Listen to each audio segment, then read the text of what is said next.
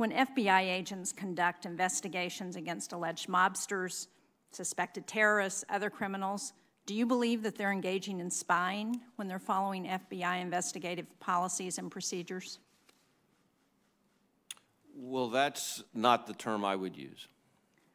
Thank you. So I would say that's a no to that question.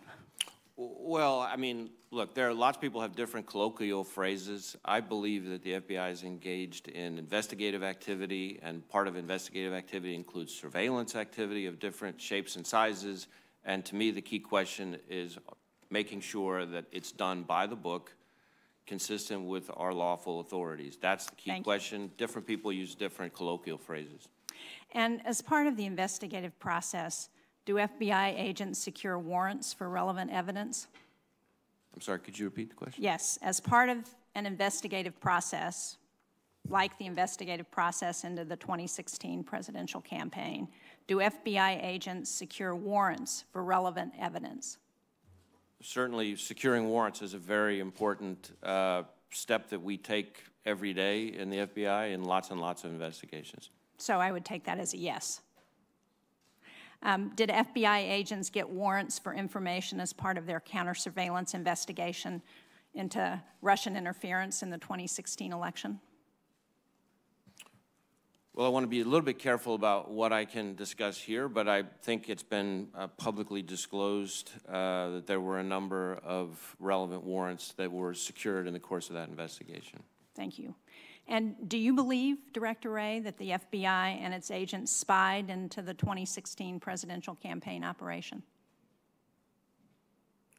Well, again, I want to be careful about how I answer that question here because there is an ongoing Inspector General investigation. I have my own thoughts based on limited information I've seen so far, but I don't think it would be ripe or appropriate for me to share those at this stage because I really do think it's important for everybody to respect the independent Inspector General's investigation, which I think this line of questioning starts to implicate, and I think it's very important for everybody to be able to have full confidence in his review.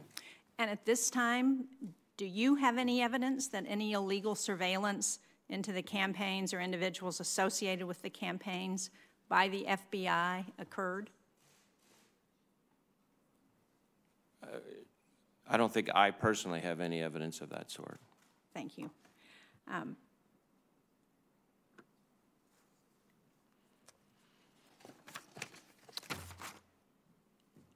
Now, again, the Attorney General stated that he was assembling a team to look into the situation of illegal surveillance into the Trump presidential campaign and stated that he expected to work closely with you on this. Has the Attorney General asked you to look into or review the actions undertaken by the FBI regarding the counterintelligence investigation? Well, as I said, he's trying to get a better understanding of the circumstances at the Department and the FBI surrounding the initiation of this particular investigation. He and I have been in fairly close contact about it, and we're trying to work together to help him get the understanding that he needs on that subject. I think that's appropriate.